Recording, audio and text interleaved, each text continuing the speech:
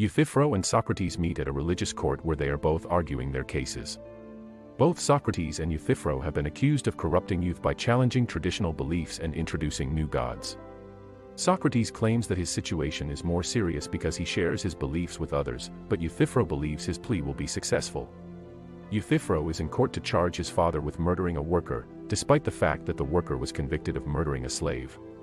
Euthyphro's father abandoned the restrained worker while thinking of what to do, and the man died of exposure and hunger. Euthyphro's family believes it is impious for him to accuse his father of murder, and they are upset with him. According to Euthyphro, this is a misunderstanding of piety.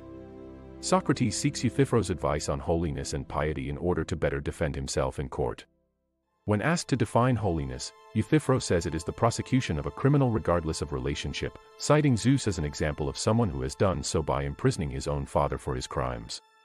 Euthyphro, in Socrates' opinion, hasn't defined holiness, but only provided an example of it. Socrates requests of Euthyphro to provide a universal definition, or single standard, for holiness.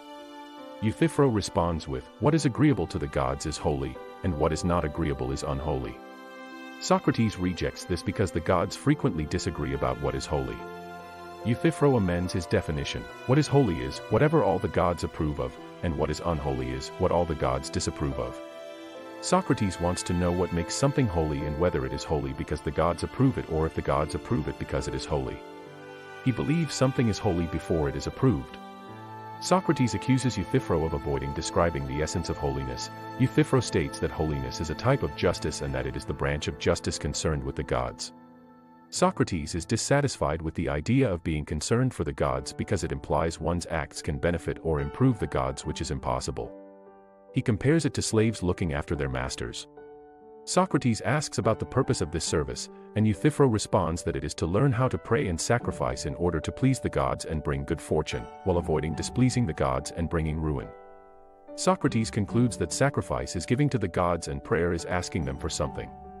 The ability to trade gods and men would then be called holiness, so he asks what the gods gain in this trade.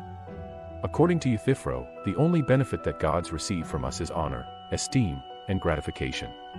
Socrates realizes they haven't arrived at a definition of holiness and urges Euthyphro to find one. Euthyphro withdraws from the discussion, and Socrates laments that he will never learn what holiness is from Euthyphro and thus be able to defend himself against Meletus' charges. If you're interested in buying the full work, a link is in the description. Also, you just might love this next video.